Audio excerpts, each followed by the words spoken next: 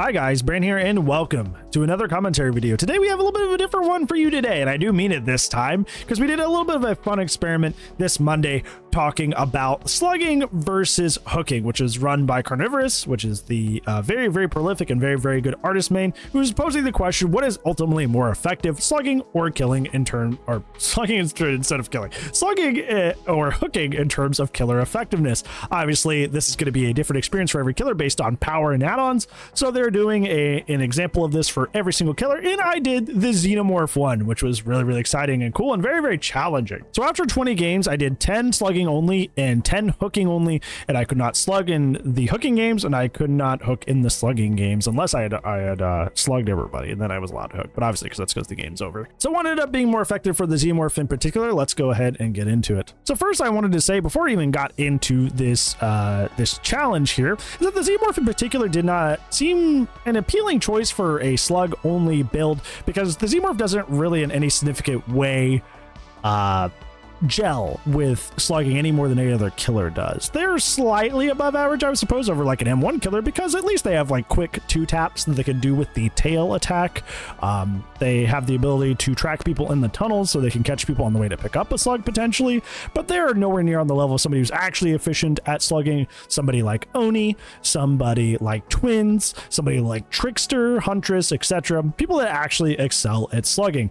Furthermore, the XENOMORPH doesn't really have any good add-ons when it comes to slugging at all either. The best I could use is the anti-heal add-on, Kane's Helmet, which still, once again, by the time I had left them on the floor for a while, the Mangled is on a timer, so the Mangled runs out, and then it doesn't end up actually affecting anything.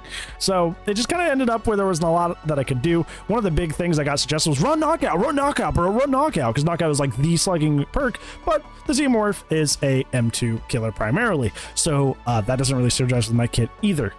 It's one of those things where I had a really difficult time seeing how the XENOMORPH could be particularly good at slugging, but the results were interesting. So on slugging, the games where I was only allowed to slug and I was not allowed to hook anybody until all 4 people were slugged at the same time, I had a 70% win rate, that meaning a 3K or more, and everything that I had lost was a 1K or less. So it wasn't like I had won 70% of my games and then I tied. No, I actually thoroughly lost those games by a lot. At the end of the day, slugging felt more like it was a Swift test than anything else on the XENOMORPH. Teams that were grouped up handled slugging pretty well, even if it was like a 3-man, it seemed like they were able to handle slugging particularly well, because they would just call out where they were and go pick each other up, and I couldn't really keep on top of them enough to keep them away from each other. Like I said, besides quick 2 taps with XENOMORPH that can sometimes happen, there's not really a whole lot you can really do to keep people on the ground, especially if they do not choose to group up in the first place, to make that a very advantageous situation for you. Partial groups, whether that be like just 2 people together in a duo or less, seem to suffer and kind of almost go the opposite direction, where it was just like almost like taking candy from a baby, where it was super simple and super easy to defeat them, which was almost boring in the other direction of like, oh, okay, well, I'm just this is easy breezy. I like a little bit of challenge in my games. Obviously, a lot of these situations, there's people that just didn't know better than to group up together. There was one group I remember in particular on Rotten Fields that thought it was a good idea to group up to keep people healed, but you know, with stuff like infectious fright, forced hesitation, that obviously didn't end up working out.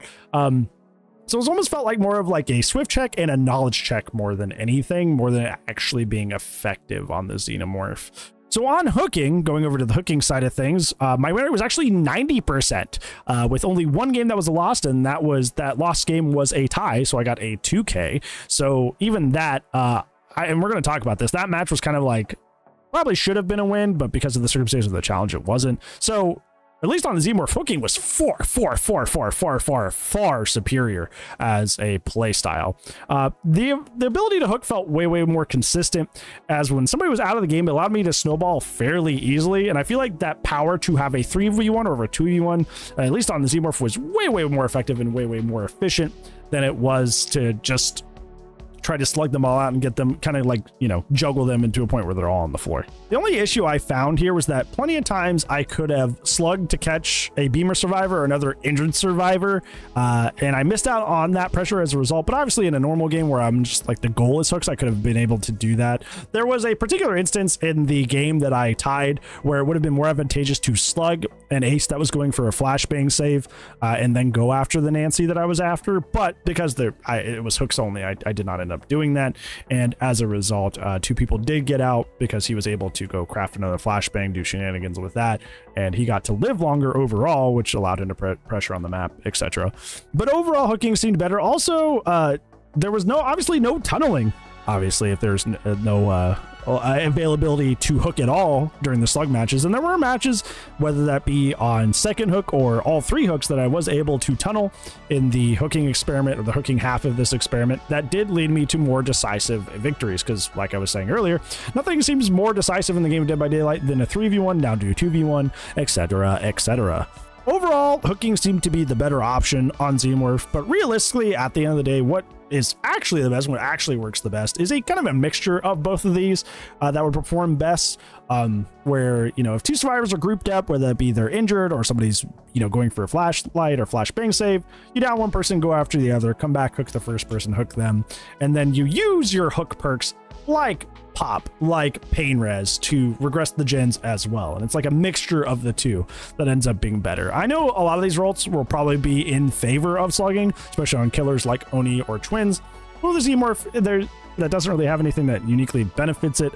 It definitely seems like doing a little bit of both is the best route if you want to get the most success on this character. But yeah, I am interested to see the end of this little experiment that Karn does.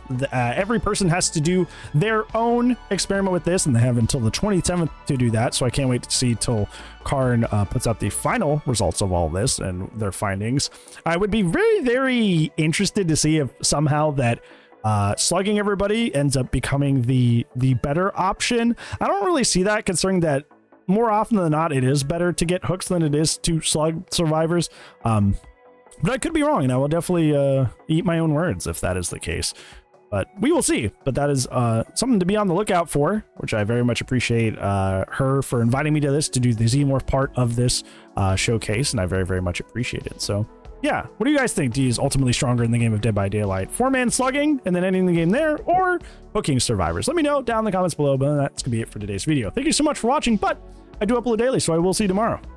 But if I do not, I will see you when I see you. Bye.